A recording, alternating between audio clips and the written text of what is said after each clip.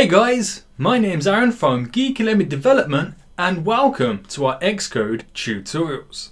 And in this tutorial we're going to be showing you how to hide objects within your application. Now this feature is very simple and it's great for revealing or showing certain content to your users at any given time. We're also going to have the ability to detect whether an object has already been hidden or revealed by finding out the current state of its hidden attribute. So let's jump straight into the tutorial. Okay then, so we're going to learn many ways on how we can hide objects. We're going to learn many of the abilities and capabilities that allow us to do this as we progress in this tutorial. But before we do progress, we're going to learn first how to initially hide an object. Once we've covered that, the basic ability to hide an object, we're going to then take it a step further. So already I have my project set up and it's a simple single view application for the iPhone, and I've simply named the project Swift Hiding for the purpose of this tutorial. Now the first thing I'm going to do is jump into the main.storyboard. I'm going to simply change our view here to a simple iPhone sized screen.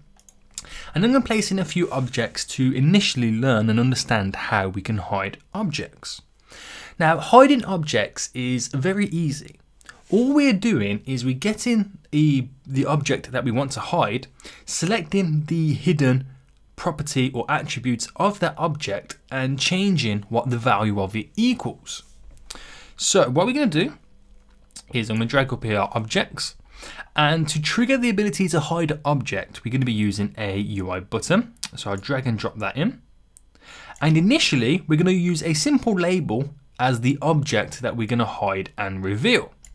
Now, we're just going to learn how we can hide it before we progress on to something a little bit more advanced on how we can hide multiple objects, how we can then reveal and kind of show individual objects, and how we can detect if an object has been hidden. So we got a button here, which is simply going to hide our label. We're also going to need a secondary button. Now I place that underneath, and the reason we need a second one is because this one is going to reveal the label. So we press our hide, it hides the label, we press our reveal, and then it brings the label back into view. That's basically what we want it to do. So we're going to do this by triggering the buttons. But you can also have objects on your view pre-hidden, meaning they can be hidden as soon as the view loads up. Now with all the objects here, you can select any of them and they all have its very own hidden attribute that we can select. So if I selected hidden, it's now, you see it's a little bit grayed out. We can still see it on the view because we need to know it's there when we're configuring the interface. But when we build and run the application, that won't be there because we chose the object to be hidden. So that's how you can manually do it within the interface. But we wanted to make sure that it's dynamic and we can hide and reveal objects at any given time. So what I'm going to do then is bring up the assistant editor, select the file as owner here. Now space out our outlet section and I'll also space out our action section there. And I'm going to drag and drop our label over and I'll simply call it label and then add that in. I'm going to create two actions for our buttons. So our first one is going to be our hide action, making sure it's selected as an action and connect that in. And then repeat the process for our reveal button, but making sure we name this one a little bit differently, just simply call it reveal and create that as an action. Okay, so let's space out the two buttons now so we can then add what we want it to do and perform within the two curly brackets. So all we need to do, like I said before, is get the object that we want. In our case is our label, because that's what we called it. And then we need to adjust the attributes to make it hide and reveal. So we do dot, and the attribute we're going to adjust is the hidden feature within all our objects. They all contain one of these. And we just make it equal a different value. Now, as this is the hide button, I want the hidden value to equal true, which means it will no longer be there to show. So if I write out true, this means that it will equal true to the hidden attribute of the label, which will be no longer visible on the screen. So if I repeat the process for our reveal, dot hidden to this time equal false, which then means it will then reveal it. So if we just quickly go to build and run and see how this interacts and how it changes and how the label comes in and out of the view when we interact with our buttons. So this will just give us a simple basic understanding of how hiding and revealing objects works. And then we can go progress on something a little bit more in detail. So we've got a label in the middle. We can press our hide button, which again will set our hidden value to equal true, which our label is no longer there. It's still on the screen, it's just we cannot see it. We can press it as many times as we want. It's hidden now. It's not going to come back unless we press our reveal button. And once we do, because the value is equal false, it then pops back into view. So it's very simple on how we can hide and reveal objects. So we're going to take this now a step further. We're now going to be able to hide multiple objects. And the reason I'm showing you this is because we're going to be using a UI view. Now a UI view, if we place it within our view, can also house its own objects. And it's just to show you that with our UI views, when they've got objects stored within them, we don't have to hide each and every object. We can just hide the view as a whole. Once we've done that, we're then going to talk about how we can detect if an object has been hidden and then perform actions on it. So back within our interface builder here, I'll quickly close our assistant editor. I'm now going to add in 2 UI views. So I'll place in one here. And I'll change the background color of it so it's a bit more visible. Let's go for a red color. That stands out quite a bit. And if I copy and paste it so we can add a secondary one in. And I'll change this color. Let's go with green. There we go. So they stand out quite a bit and we can clearly see them on the screen. So what I'm going to do then is add 2 buttons to each of these views.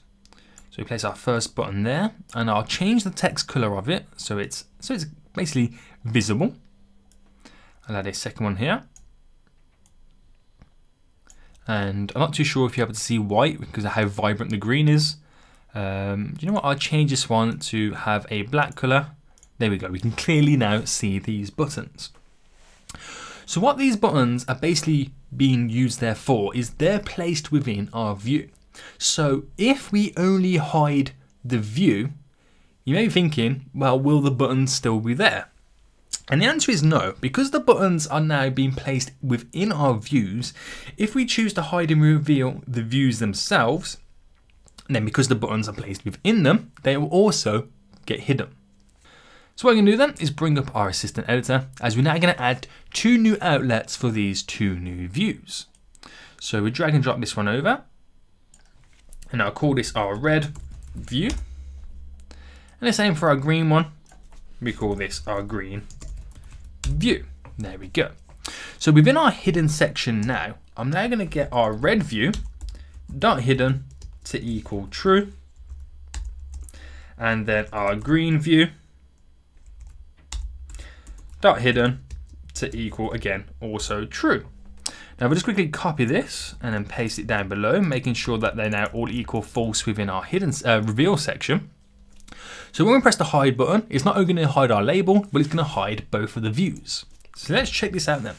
So this is just to simply demonstrate that we don't have to add multiple outlets and tell also the buttons within the UI view to disappear. Again, because they're being housed within it, we can hide it as an overall. So I choose to press hide, both of the buttons are also disappeared, and then reveal. It's pretty good. So now what I'm going to do then is show you how we can hide the individual views by pressing the buttons within it. So this is again to show you how objects within the view can also determine the outcome of not only themselves being placed within the UI view, but how to hide it also. So we change the text in each of these then to simply say hide red view, and then simply hide green view. Put a capital on there. There we go. So then we're going to get our red view button here, drag and drop it down, and I simply call it red view button there. Create it as an action, connect that up, and the same goes for our green one. So green view button, and then also create that as an action and connect that up too. So I'll space them both out, and all we simply want them to do is for our red one, get our red view dot hidden space equals space, and we set this to true. Now the reason we set it to true is because the only option we've got is to actually hide the UI views. So we can only press the buttons when the UI views are being displayed. So the only option we got is to actually hide them, which by equaling our red view to true hides it. Again, this is just to simply demonstrate how we can use the buttons and hide the objects that they're being displayed within. And again, it's going to have an overall effect on the button itself. So we've got a green view dot hidden to simply also equal true, and that will change it all up. So if we go to build and run now, we can see how the objects kind of perform and change the hierarchy of the view they're in with the UI view and get it to simply hide. So we can hide and reveal these objects as normal, and then we press hide red view, hides that red view, hide green view, completely hidden. So it changes exactly how the objects react, and then we can make them both reveal. So there we go then, that's simply how we can hide and reveal objects within our view. This is great for when you want to display extra content to the user, whether you're adding stuff like extra settings, or maybe they complete a game and want to show them the game screen, anything like that. It's a pretty cool feature to have in. But at any given time, you may need to actually find out if an object or a view or anything like that is currently hidden in the game. So let's say maybe your user collects, I don't know, a hidden key within the game, and that hidden key is linked to a UI image view, maybe. And once they collect it, it disappears it from the game. So it's a great way to detect if objects have it's basically still there or if they've been hidden. So what I'm going to do then, close the assistant editor. I'm going to use a new UI button here. I'm going to space it out. And basically call this one, is it hidden? That's what I'm going to call it there, and then place in this label. So what we're going to do, we're going to detect when the label is being hidden within our view. So this first label at the top. So if this label is hidden, we press this button and then it will display the label is hidden. If the label is not hidden, when we press the button, it will display the label is not hidden. So that's only going to work on detection of if the label is being shown or hidden within the application. So drag and drop this new button in and create it as an action. Simply call it is it hidden, create that as an action. And then this new label, which I'll drag and drop it underneath our first label. And I'll simply call it label 2. There we go. So within our button here, how it's going to work is we create an if statement. So we do if, now this means if our label, our first one, dot hidden equals to simply true, then perform what we place in between these curly brackets. So we do the two equals as we're trying to detect what that value is equal to perform the action. So if the label dot hidden equals true, which means if the label is hidden, then we get our label 2 dot text to simply equal label is hidden. So again, that will only perform that kind of if statement and display label is hidden within our second label if our first label attribute of hidden is equal to true. Else, now else, the only other option to else is that label is not hidden. Else, we get our label 2 dot text to equal label is not hidden. Now we could create a secondary if statement and go if label.hidden equals false, then say label is not hidden. But it's because we only got two outcomes of this whole kind of situation. It's either hidden or it's not hidden. We just do a simple if and else statement. So if we go to build and run now, you can see exactly how it works and how it detects that the object is hidden. So by default, the label has been revealed. So is it hidden? The label is not hidden. I can press this as many times as I want, the outcome's still going to be the same. But then when I choose to hide the label with the views themselves, now this is only working on that top label. Is it hidden? The label is hidden. Again, we can press it as many times, and again, it's working off that if statement. If it's hidden, display this in the label. Else, the only other option to else is it's not hidden, display this. And I'll reveal it. The label is not hidden. So this is how we can simply, again, hide and reveal objects to our users at any given time. How we can hide multiple objects within a simple UI view, so we don't have to create as many outlets and say button 1, button 2, button 3, and so on has to be hidden.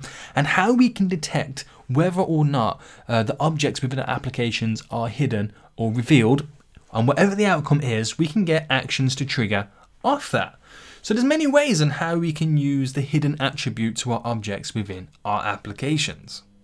And there we have it. We now have the ability to hide and reveal content at any given point to our users. Whether this would be extra stuff for them unlocking within your game or just certain information you can give them at any current point. And we have the ability to detect if content is currently being shown or hidden to our users. So if you enjoyed this tutorial, make sure you leave it a big like down below, and until next time, I will see you all soon, so goodbye. Hey guys, just before you go, I'd like to thank you for watching this tutorial, and if you did enjoy it, make sure you click that big like button down below. And if you'd like to further your knowledge and progress within iOS 9, Xcode 7 for Swift 2 and Objective-C, where you can learn how to create 20 real-life applications, links for these will be below in the description of the video. And if you'd like to learn iOS development on the go, then make sure you check out one of our many iOS applications where you can learn how to create applications again within Objective-C and Swift. The links for these will also be in the description down below. And I'd just like to say one last time, if you did enjoy this video and it did help you out in any way, make sure you hit the big like button down below on the video, and make sure you check out our website geekylemon.com, where you can find the full source code for this tutorial and all the others we offer. And make sure you like us on Facebook and follow us on Twitter so you can keep up to date with what's coming here at Geeky Lemon. So once more, let's thank you all for watching, and I'll see you guys in the next tutorial.